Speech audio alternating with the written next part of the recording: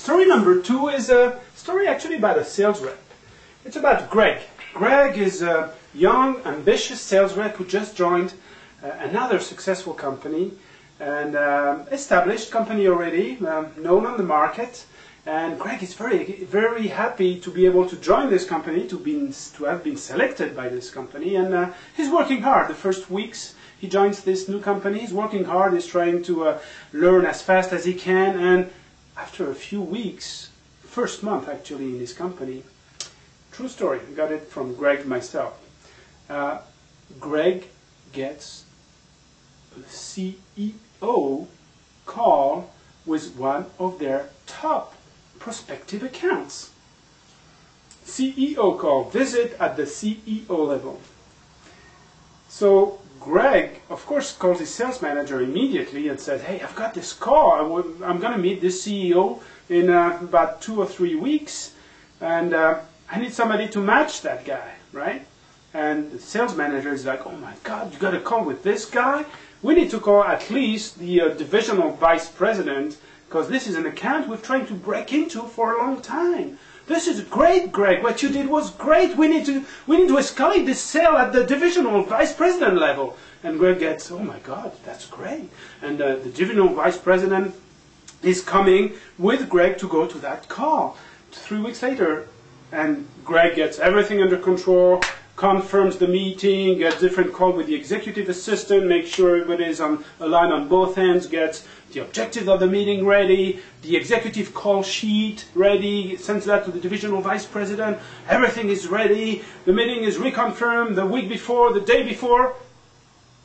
The day before, Greg gets a call from the divisional vice president from his own company who tells him that because that call is so important, because this is an account they've tried to break into for such a long time, they have decided that actually the CEO of Greg's company is going to go there. The CEO of Greg's company is going to go help Greg on that call. CEO to CEO. What better match is there? So Greg is like, oh my God, I get the CEO of my own company that just joined a month ago to come with me. This is great, this is great.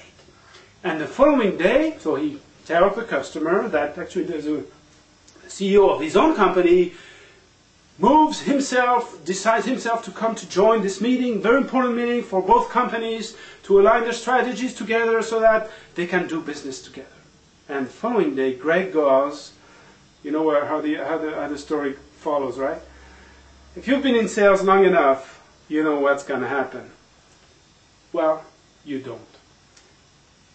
The following day, Greg meets his CEO for the first time at the airport because the CEO flew in with his private jet. So Greg meets the CEO, they talk in the taxi about the objectives of the call, make sure they understand each other, what the goal is. You know, Greg tells him about all the discussion he's had with the customer, the executive secretary, what their strategy is, why they're interested in meeting them, everything. And they arrive at the customer, they go to the top floor, they sit. And they sit for 5 minutes. They sit for maybe 10 minutes. After 15 minutes, Greg gets a little nervous. And the executive assistant actually is making some calls, and she opens the door, she comes back, and after 20 minutes, Greg is very nervous. And the executive assistant comes in, and sure enough, she tells them, I'm really sorry, but Mr. CEO had an emergency. He won't be able to sit with you today. He's gone off to a different country, whatever. And Greg, at that moment, Greg thinks, oh, I just lost my job. But the executive assistant carries on and says, well, Mr. Number 2 will be with you in a minute. Please follow me to the meeting room. So Greg follows Richard, the CEO of his company, to that meeting room and doesn't really know what to think except he lost his job. And Mr. Number 2 joins, and after 5 minutes, it's obvious Mr. Number 2 is not even Mr. Number 3, 4. He's just here to fill the hole. And if you've been in the sales long enough, you know these situations, you've lived at least one of them. So Greg, after 5 minutes in the meeting, listening to Mr. Number 2 and Richard talking, realizes that he probably, not only has he lost his job, he's probably lost his reputation. He probably needs to move out of Texas. The story took place in Texas.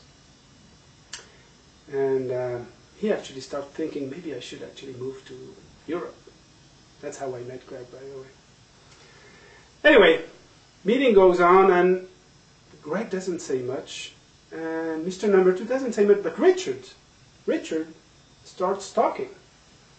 After they, introduced each other, Richard presents his company, starts presenting the strategy, then starts presenting his lines of business, starts presenting the history of his company, and Richard is very passionate about his company, and he presents how long they've been in business and why they've been successful and how they've been successful with other companies just like this company and how they added value to them. And he presents all the new product lines they're now going to market with, and they just came out with a new services organization, and they can now do customer service, they can do consulting before the solution is actually in place. And he describes everything, and Richard is very passionate about his employees, and he tells him how many employees he's going to hire next year, and how they're going to buy this company, and they're going to acquire that company because they're manufacturing widgets that just complement the widgets that this company is doing, and how the whole solution is going to add more value to his company. And Richard goes on and on and on, and the meeting lasts like almost an hour. And at the end of the meeting, they all shake hands and they leave, and Greg doesn't know what to think, but he's going back in the taxi with Richard, and he just begins to start, "Hey, I'm sorry, Mr. Richard, I apologize." "Don't apologize," says Richard. "This was a great call." Greg says, "What do you mean this was a great call? It's obvious Mr. Number 2, was not even..." And Richard says, "Well, I know. I saw you did your job. I saw you did everything. The CEO, I'll remember that guy, I can tell you that. But I know you did your share, and we'll meet him again anyway, now that we've introduced each other. And this was a great call for me. It's been a long time I hadn't been able to coach one of our future very successful sales rep."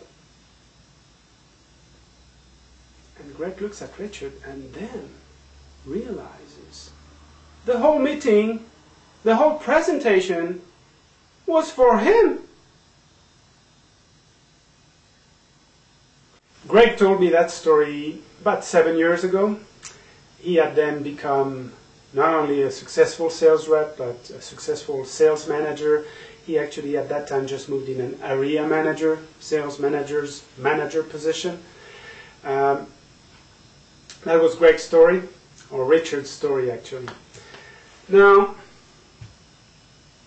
this is all about sales management. We're going to spend the next 2 days talking about how to become a successful sales manager.